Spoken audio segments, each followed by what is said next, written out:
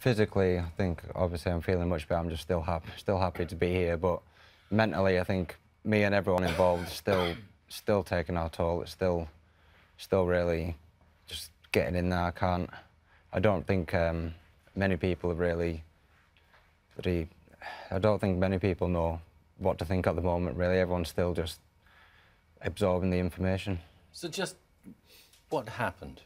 Well, it was on the Thursday, me and Christian, obviously, at a festival, people always want to have a good time and with their friends, and things like this are going to happen. Most of us took this substance, and at that time, Christian later that night started to deteriorate at the festival. The paramedics were on site and tried to help him. I believe he made it to the hospital, but later passed that night. I then started to deteriorate when I was brought to hospital, but fortunately, after Christian's incident, I believe the paramedics then knew what to expect when I was there, so they had a better chance of saving me. Alison, this is every mother's nightmare. Absolutely, every mother's nightmare.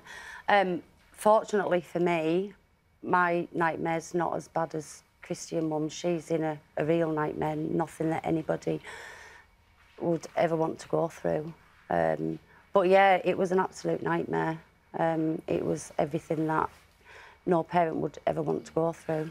The thing is, whether it was legal or not, and it's clearly illegal, you were buying a substance that had no quality control of somebody that you didn't know where it came from, you didn't know what was in it? No, I think I'm just urging people now, just don't even bother, because I know there are kits out there that can tell you what are insert, like they can say ecstasy is in this tablet, but it doesn't tell you what else is in there. So if you can't be sure, just stay away. It's not worth your family and loved ones having to see you like that picture in that condition. The first time I was shown that, I didn't want to see it again, and that just put it into the picture of you in the coma. Yeah, I immediately said, no, I don't want to see that. But then that just puts it into perspective, as family and friends had to see me like that for quite a while, and it just must have been awful. And I can't begin to comprehend how Christian's family feel at the moment. I think everyone's just trying to show their love and respect and just try and be there for them.